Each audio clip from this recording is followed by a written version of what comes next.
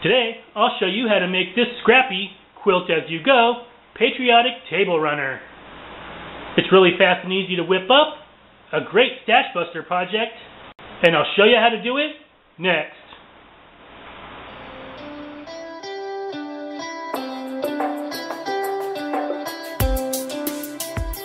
What's up, YouTube?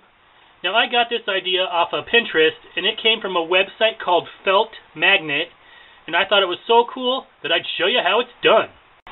Now, I'm going to be using a red, white, and blue theme here because 4th of July is Tuesday, but you could use any color combo that you want, and this is a great stash buster. So the things that you're going to need to make this patriotic table runner are some red, white, and blue fabric. Now, these all measure 2.5 by 12 inches long. So I have 6 different prints here in each color, and I cut 3 strips each. That gives me about 54 strips of fabric. Now, the tutorial that I saw recommended about 50 pieces of fabric. That way you have enough for a scrappy binding also. And she went ahead and cut her fabric anywhere from 1.5 to 3 inches. I just wanted to make it a little bit easier, so I just did all 2.5 inches. You're also going to need a square of fabric for the center of our table runner. I chose this kind of flag motif here. It has red stripes, white stripes with blue stars in it, and I think it will coordinate well with all these strips. This just happens to measure 4.5 inches squared. The tutorial that I saw, she went ahead and did 4 inches squared. You can also just go ahead and cut a square out of your red, white, or blue fabric and use that for the center also. You're also going to need some backing and some batting, and this just happens to measure 15 inches by 37 inches. After we get this table runner all done, I'll trim it down, so the finished size is going to be 14 inches by 36 inches. You're also going to need your iron and ironing board, and your sewing machine with coordinating thread, and I'm just going to go ahead and use this neutral kind of creamy color. So let's get started. So the first thing that you're going to want to do is find the center of your batting here. So to do that, I'm just going to fold it in half, just like that, and make a mark. This happens to be a disappearing marker. I'm going to open it back up and fold it in half the other way and make a mark. When I open it back up, I don't know how well you can see on the camera here, but this is my center point. Now you just want to set this off to the side for just a minute. Grab your backing piece, and we're going to lay that so the pretty side is facing down. Smooth it out as much as possible. You want to make sure that this is nice and ironed and any creases or wrinkles are out of your fabric. Now just take your batting piece, and we're just going to lay that right over top of our backing and smooth that out. At this point, if you have some spray base, it'll be a good idea to go ahead and spray base your batting down to your backing just to make sure nothing moves on you. But I'm out of spray base right now. Next, you're going to take your square piece, and we're going to line it up with our center mark right here. I'm just going to kind of eyeball it. You can measure if you want. And we're going to lay it so it makes a diamond. Just like that. So now I'm just going to take some pins here, and I'm going to put them on 3 of the sides here just to keep it in place.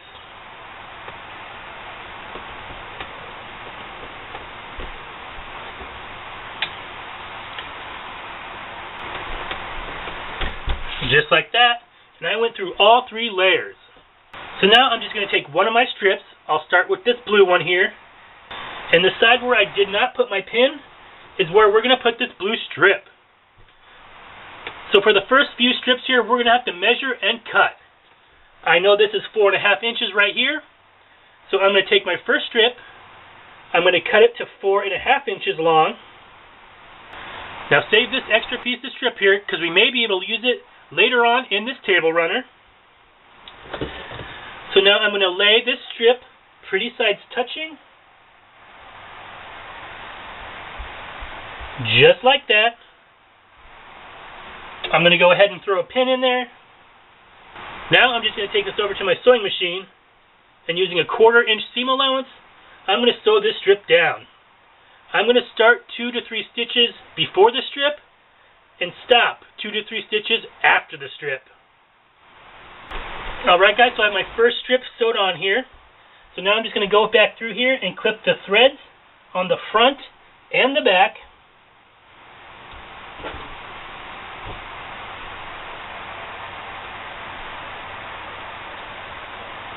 So now I'm just going to fold this strip over and give it a good finger press.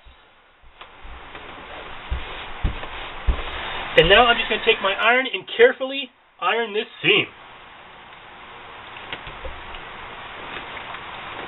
Now this batting happens to be 80% cotton, 20% polyester, so you really don't want to hit it with your iron or it will melt, but once this gets larger, it will be no problem. So now I'm just going to continue putting strips on in a clockwise manner. So my next seam is going to be right here. So I'm just going to take my ruler here, measure that seam, it's 6.5 inches. Now I'm going to take one of my fabrics at random. I'll choose this white one. And I'm going to cut that down to 6.5 inches. So now I'm just going to remove this pin. Place this white piece pretty sides together. And then stick my pin in there. And sew it down. Alright guys, so I have my second strip sewed on here. So like before, I'm just going to clip my threads on the front and the back.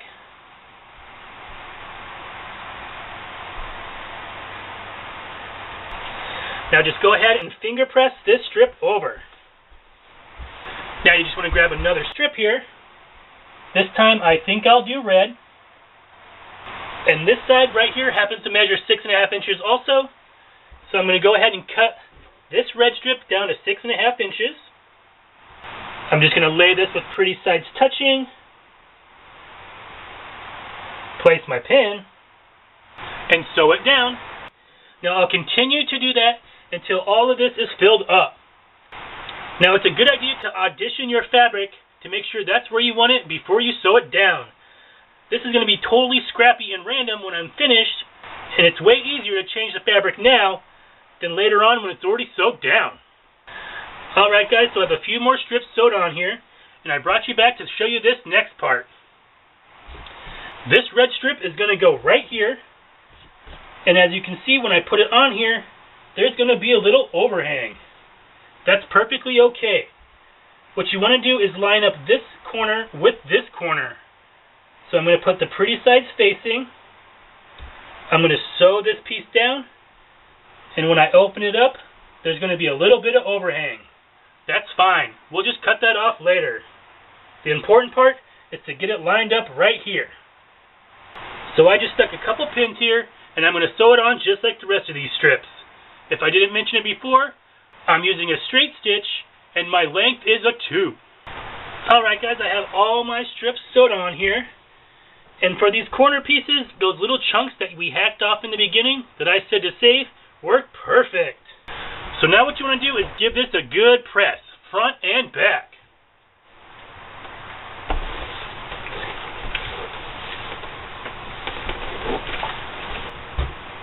That's the front. Now flip it over and do the back also.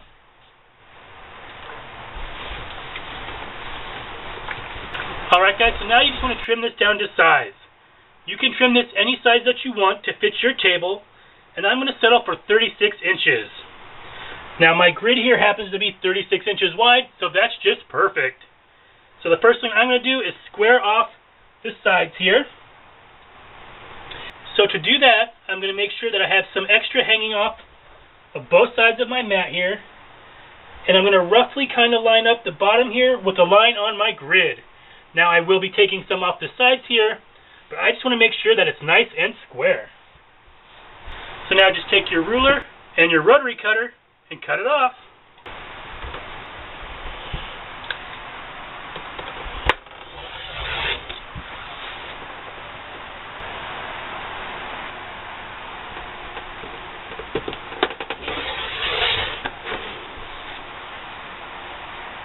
And now I'll just trim up the sides. To make this a little easier, I'm just going to turn my mat around the long way. So now I'm just going to line up one of these lines of my ruler with my straight edge. My goal is to make this about 14 inches wide. If it's a little less or a little more, I'm not too worried about it. You just want to make sure if there's any of the batting or the backing showing through, that gets cut off.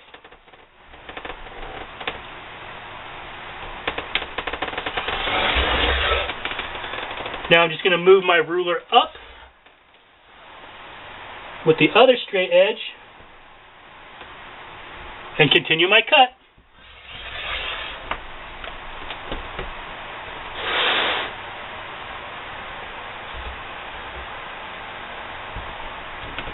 Alright guys, now we just want to do the other side here.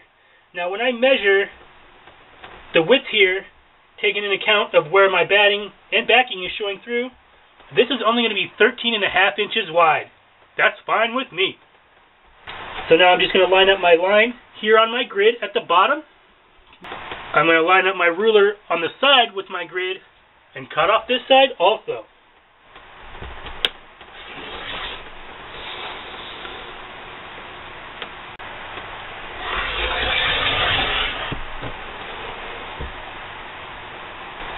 Alright guys, now it should look like this. Now the next thing that we're going to do is our binding. So you just want to set this off to the side for just one moment and grab your extra strips. So now what you want to do is grab one strip. I'm going to start with this red one right here. You want to grab another strip. I'm going to choose this white one. And we're going to lay these so that this edge matches right here and the top edge of the red strip matches right here. Just like that. And if you want to, put a pin. Now we're just going to take this over to our sewing machine and we're going to sew from this corner all the way over to this corner of the red. Just like that. I'll show you what it looks like when I'm done. Alright guys, so I sewed from this corner of the white to this corner of the red. Now I'm just going to clip the extra little dog ear off here, leaving a 1/4 inch seam allowance.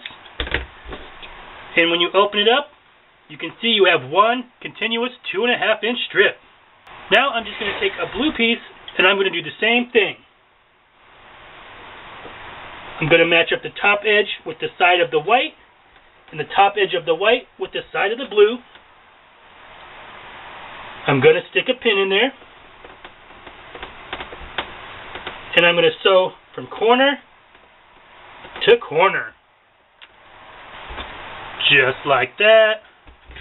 Now clip off your dog ear, leaving a 1/4 inch seam allowance.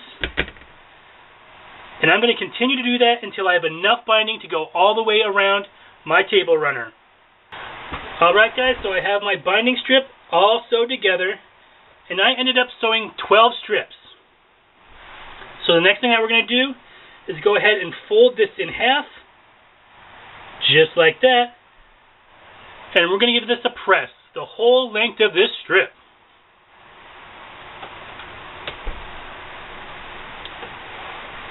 Alright guys, so I have my binding strip all pressed in half, and I like to start on the back.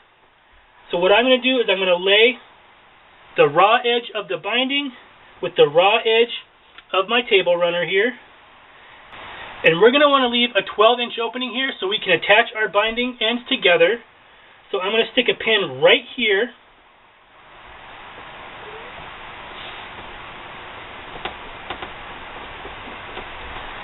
And then 12 inches down from there, which will be right here.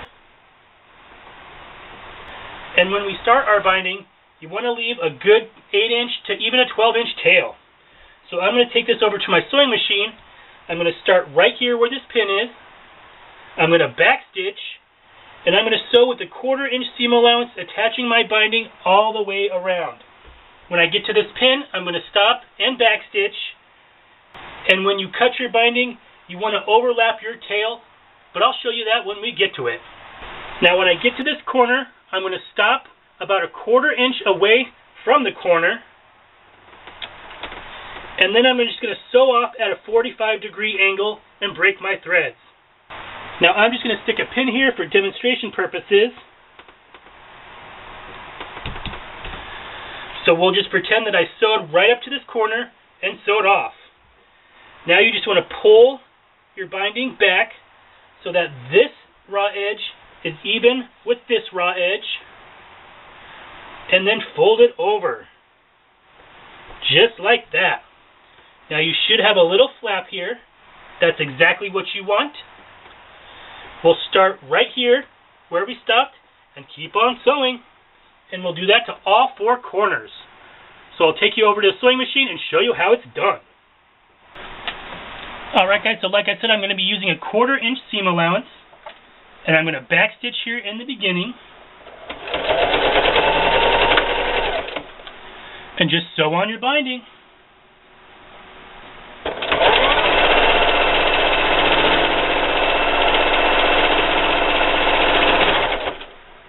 Alright guys, so I'm about a 1/4 inch away from the corner here. So I stopped with my needle down. I'm going to raise my presser foot, and I'm going to spin my project. Now my corner is right here in front of me, and I'm just going to sew right off the project. That's a 45-degree angle.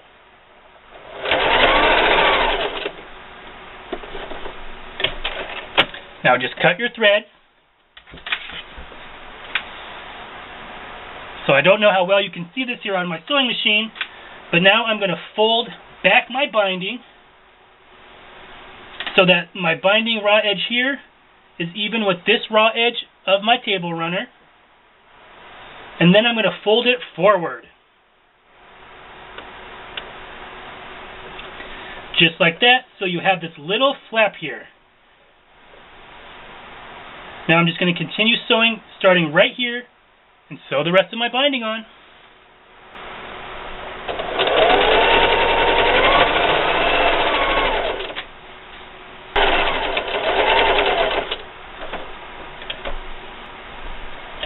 Alright, so I reached my second corner, and I'm going to do the same thing. My needle's down, I'm going to raise my presser foot, spin my project so that the point is right here facing me, and then just sew off. Now break your thread. Now I'm going to pull my binding back so that this raw edge is in line with the raw edge of my table runner here. You can kind of just stick your thumb there and then fold your binding over. Just like that. Now sew it on.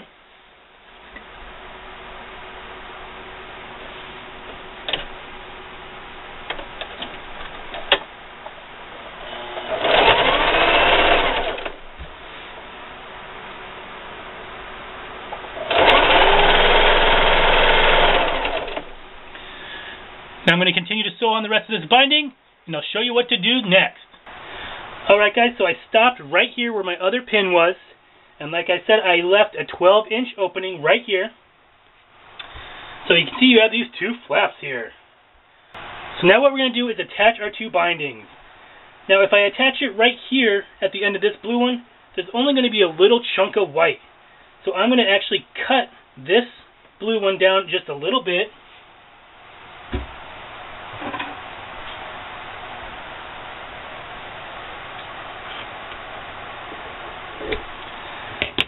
Like about that much. So now I'm just going to overlap this white piece over the blue 2.5 inches.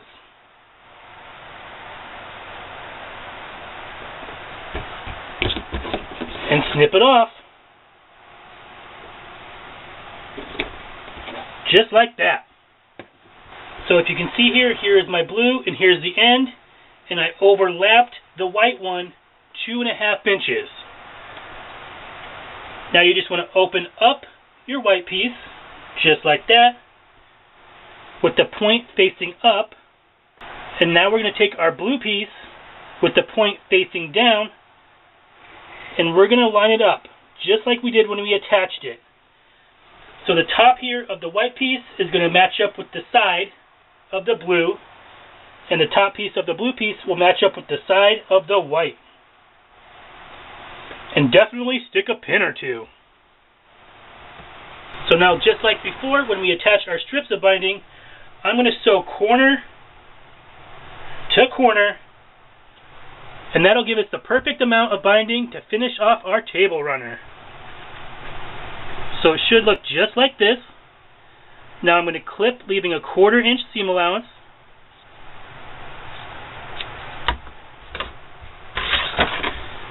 And you can see when we open up our table runner here, we have the perfect amount of binding. So now you just want to take this back over to your sewing machine and close this little gap, making sure you backstitch at the beginning and the end. Alright guys, so now you just want to flip your table runner over and kind of push the binding to the front. Alright guys, so now I'm going to take this over to my sewing machine, and I'll be using a zigzag stitch to stitch this down. You could use a straight stitch if you wanted to, but if you use a zigzag stitch, it hides any mistakes you made. So what I like to do is fold this over just past the stitch line we just made. And with that zigzag stitch, I like to line up the edge of my binding with the middle of my presser foot. That way I zig onto the binding and zag just off onto the table runner, all the way down. Make sure you backstitch at the beginning and the end. So when we get to our corner here, we're going to fold our binding straight off, making a little triangle, just like that. We're then going to fold this end over, just like that, and it makes a nice, pretty mitered corner. So then all you'll have to do is come around with your zigzag, stop, pivot, and continue to sew. I'll take you over to the sewing machine and show you how it's done. Alright guys, so I switched my sewing machine to a zigzag stitch. My length is still a 2 and my width is a 3. Like I said, I'll line up the edge of my binding with the middle of my presser foot. I'm going to backstitch at the beginning and the end, and just keep sewing.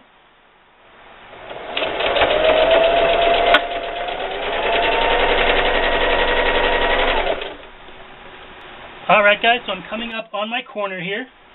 So I'm just going to lay my binding flat off the project, just like that, making a little triangle.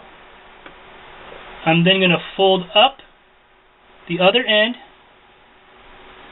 just like that, making a mitered corner, and just keep sewing.